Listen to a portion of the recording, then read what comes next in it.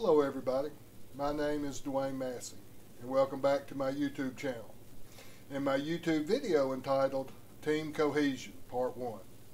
Lecture material that go along with this video can be found on my website www.masseyinstitute.com.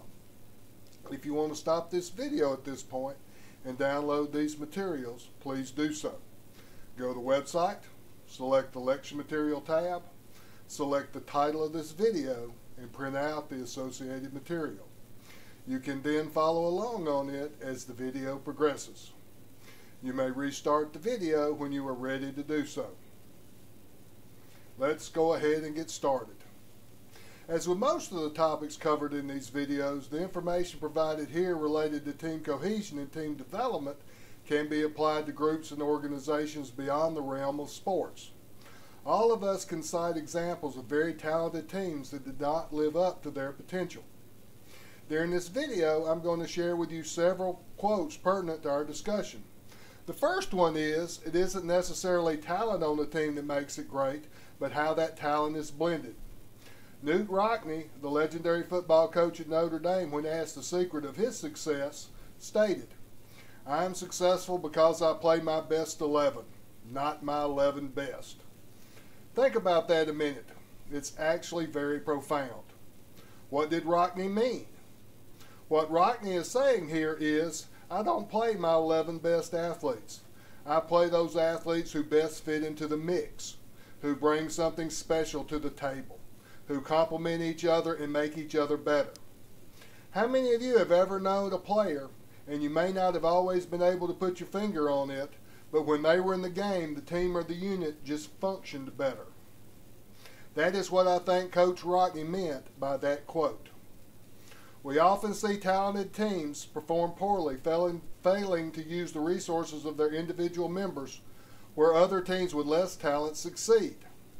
Michael Jordan once said, "Talent wins games, but teamwork wins championships." Jordan was a great individual player early in his career, but it was not until he made a conscious effort to involve his teammates more in the games that the Bulls began to win championships. I credit Phil Jackson for this change in approach and think it demonstrates what a great coach he was. Pat Riley, the great coach of the Los Angeles Lakers and arch rival of my beloved Celtics, stated, "Teamwork is the essence of life. If there's one thing on which I'm an authority, it's how to blend the talents and strengths of individuals into a force that becomes greater than the sum of its parts.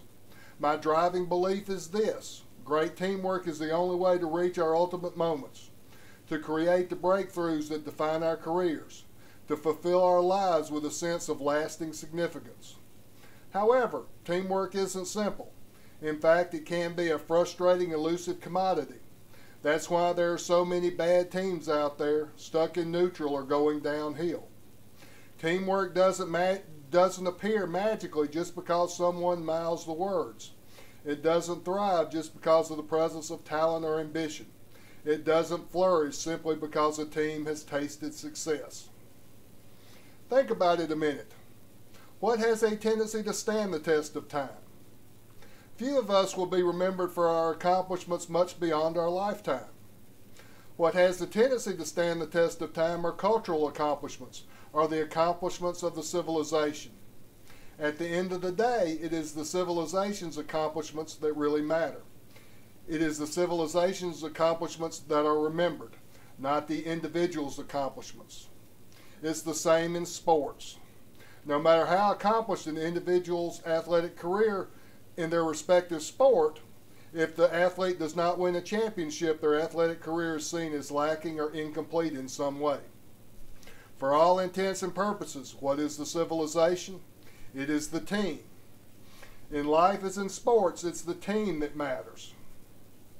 If you were to poll a group of coaches, achieving and maintaining group cohesion is probably their foremost concern.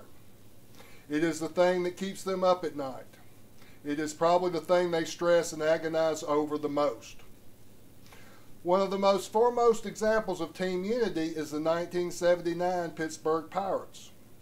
Willie Stargell was a Hall of Fame baseball player who spent his entire career with the Pittsburgh Pirates organization.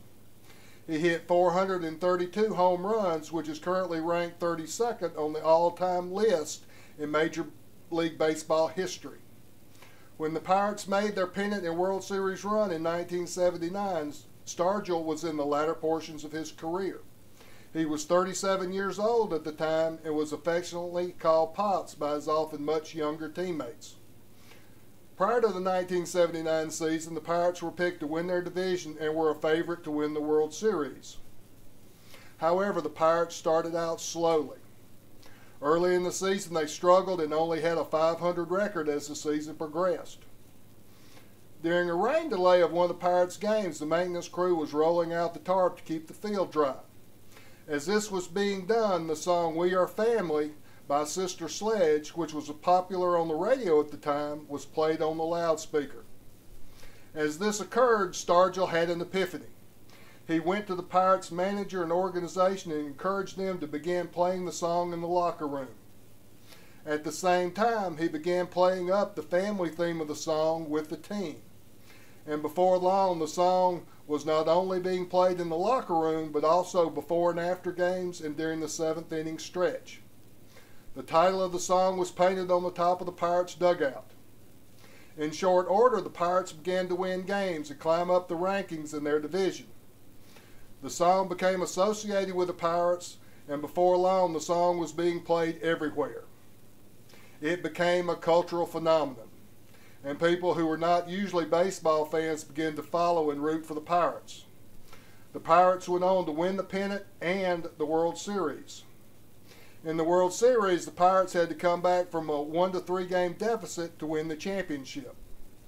Stargell's personality, the family environment he cultivated, and the spirit of camaraderie he nurtured propelled the Pirates to a championship.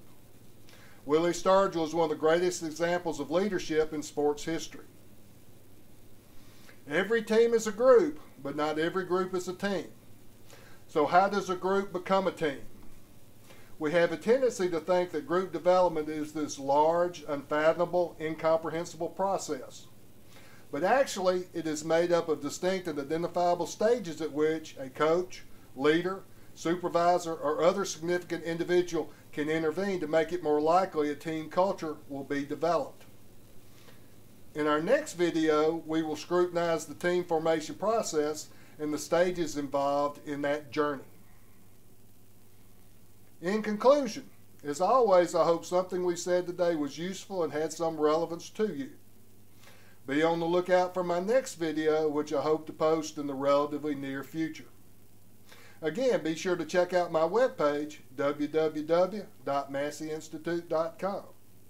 Additional information about sports psychology and the topics discussed can be found there. Also, if you like what you see today, be sure to subscribe to this channel. And be sure to leave comments, as I'm interested in what you think of these efforts. And as always, thank you so much for watching today.